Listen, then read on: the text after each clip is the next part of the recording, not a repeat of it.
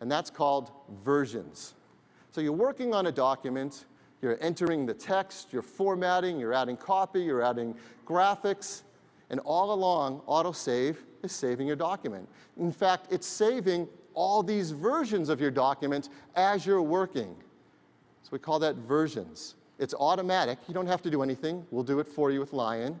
If you love something in a split second, you can, of course, take a manual snapshot if you want.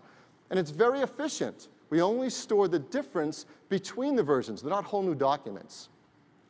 And you don't have to worry if you ever share your work with someone else that they're going to get all that back work that you don't want them to get.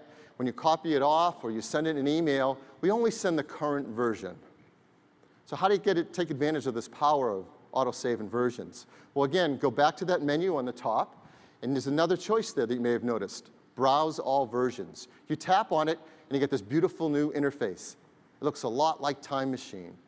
But rather than being about your whole system, it's about that one document you're working on. On the left is the current version. On the right, all the past versions. And you have a time scale on the right, just like Time Machine. You can scroll back through them, and they're all live. You can switch and make any one the current one. You can even cut and paste between them. So that's versions.